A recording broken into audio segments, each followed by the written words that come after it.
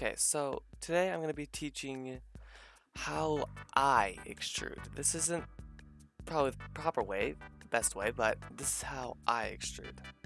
We're going to start out with just some simple body extrudes. So on your character's body here, let's say they have a belt around here. So just for most purposes, you're going to want to be in face select mode for this. And just a reminder, my keybinds are in 2.79, not 2.8, so things might not line up, but I'm sure you guys can work it out. So, I'm going to select this loop for the belt, which is going to be, I'm going to move my mouse to around here. Doesn't matter where, just along this edge. Shift, Alt, and right click. And now you can see that I've selected this whole loop around it. If I do it up here, it creates those loops. If I do it along one of these edges, it creates vertical loops. But we're worried about this one. So for a belt, there are two ways you can go about it. The proper way and the easy way. So the proper way would be to take this, press E, then cancel that immediately by right-clicking. Or pressing escape or any of that. Now you can see we have a duplicate of the face. Or well, it's like separated from these. If I undo that, you can see it's all part of it. And now it's all separated. So we're going to press S, Y, and scale it out. Another thing, make sure you are on median point for your origin. S, Y, scale it out. And then SX and scale it out. And there's your basic extrusion. Simple as that. And the faces might not line up properly. So what we're going to do is these faces, if they are flashing or Z fighting for you, don't worry about the shading by the way. Just go up here, pull up a second window, set it to UV editor, and take a look. Move them to just a little bit down. You can use G and then Y to lock it. And do the same for the bottom ones. Oh, here we go. You can see it's Z fighting. So you do that, GY, and now it's no longer Z fighting. So there we go. We've got our basic little extrusion done. But as you can tell, it looks pretty hideous. So what we're going to do is, first, we're going to do select, then sharp edges. That'll select most of the edges we want, but not quite all of them. So to get the rest, we're going to press Ctrl E, or go up to this edge menu and click Mark Sharp. Now we are going to do select similar by sharpness. What that'll do is these extra faces all along the mesh and any others we've missed will also get selected. So we can go select similar, sharpness. Now they're selected. Now we go to item in our toolbar and increase to 1.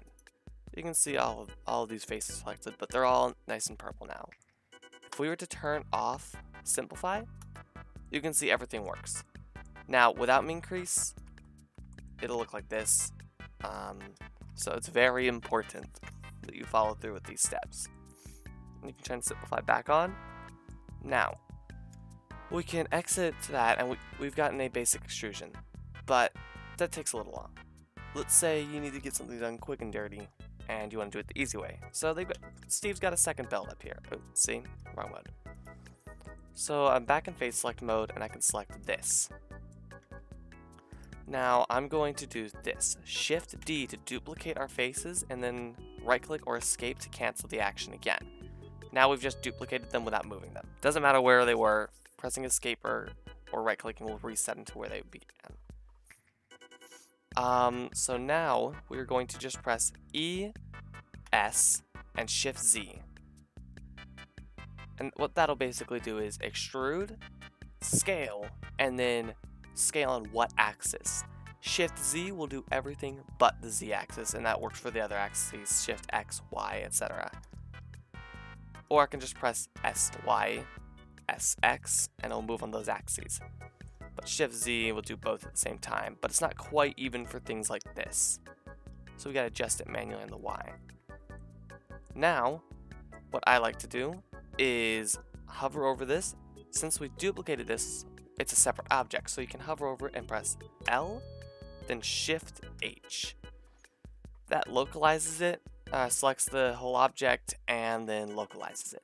See lots of shading issues, but no Z fighting. So we can repeat the steps from before: edge select mode, sharp edges, mark sharp, select similar, sharpness, mean crease. Boom. Now, this mode is cleaner. It takes a little longer, but it's cleaner because there's no extra vertices. Alt H to unhide when you're done, by the way. You can see in here, this kind of dents inward, while this is like whiter than the rest. That is because there are extra faces here. You could optimize this by just deleting those faces, deleting that, and then merging by distance. But that can cause, as you can see, some shading issues that you'll have to redo this for. So sharp edges, mark sharp, sharpness, and then boom. And now it's basically the same thing as the other one. But personally, just stick with doing this one unless you really need to do the other one. But that's extrusions. Another thing you may see people do for bodies and arms and stuff is tapering. In Minimator, tapering is a bit different, and it involves a lot of complicated things, but here, all you need to do is go to Edge Select Mode, then choose a something like this, right before where you want the tapering to start, and just S, and then scale it out a little bit, and then I do SX so it sticks out on the sides a little more. Then you adjust these the same way. And it's hollow on the inside still, but this allows us to get a nice taper effect. Now this is pretty bad, but it's just for demonstration purposes. There we go. Now this, you can see here, it's sharp, and then here it's this weird smooth. To fix this, what you're going to do, we're going to select this row where the point is, and mark sharp and mean crease. There's no need to select because we're only doing this specific area, but there we go. And that is tapering. Now, extrusions for arms is pretty similar. This one has fingers on. We can deal with it. So make sure you're on the basis shape key if you're extruding with fingers, because otherwise it won't work. Extruding for arms, for example, I like to do a cuff effect, but this is where I use the duplicate mode. I duplicate it, extrude it out, and then press L and move it down slightly. Now I can take edge select mode, take this, scale it out, take this, scale it out, and adjust this as needed. It's a little short here because of the skin, but it still works. Mark sharp and mean crease. And it's a little puffy there, but it is extruded. I wouldn't do, don't overdo tapering. You want to be careful with it. But that's about it for the basics of extruding. Never use the solidify modifier unless you're doing hair. It's useful there. For example, if I wanted to do the hair, I can go into the character, select face select mode, just use the selection brush to get all of it, which if you don't know, press C to bring up, and click and drag. Middle click and drag to get rid of faces, and scroll wheel to change the radius. There we go. So now that we've got all the hair selected, you can press Control I, or if it's not the keybind for you for some reason, just bring up your search menu. You can look in preferences to see what your keybind is. For me, it's spacebar, but for others, it might be F2, F3, and search invert. Invert selection. Oh no, it's just right there. There you go. Then press X and faces. Now you're left with the hair model. So what I do for this is I go to the modifiers tab, solidify, and I go in I go inwards, never outwards, because that creates that. That is ugly. We go inwards, and then make sure even thickness is on because it fixes corners like this from this. Yeah, it's just important. There are times where you need to go in here, select like faces these. You can see where there's a missing face here, but one there. It creates this weird bend in. To fix that, just select them and press Y. That separates them and fixes the issue. Just extrude it in until I think it's thick enough. And then once I'm done, I can go out and scale it up until about good. Once it's at a scale I like, I can go ahead and hide the hat layer. Control A to apply it. Now our thing is applied, and you can go in here and make adjustments to the hair shape. So if you want like a little rounded top, you can, I guess. Another thing I like to do is before applying, going in here and deleting these corners.